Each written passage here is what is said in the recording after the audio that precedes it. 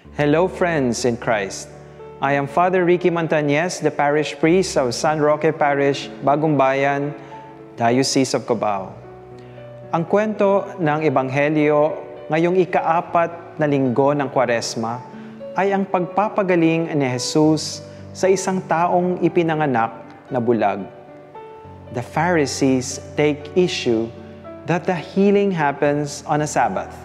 They discredit Jesus by focusing on the fact that Jesus has failed to observe Jewish law and even condemned the once blind man as a fraud, saying he was born in sin. In most gospel accounts of Jesus' healing miracles, faith is a requisite. This kind of faith is personal, not intellectual. You may know all about faith, all about who Jesus is, and pass every exam related to who he is, and still not be his follower. Here we see the difference between Christology, the study of Christ, and Christianity, the following of Christ.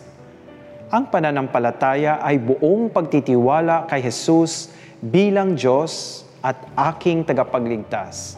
I believe in His promises.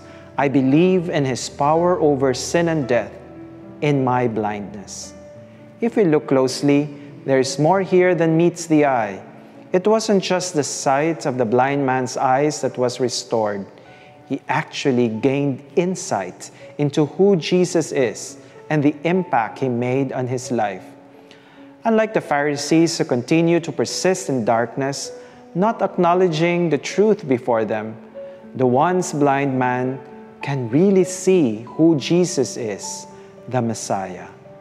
Let us pray for a deepening of faith in moments of trial and doubt when we are seemingly asked, do we believe in the Son of Man?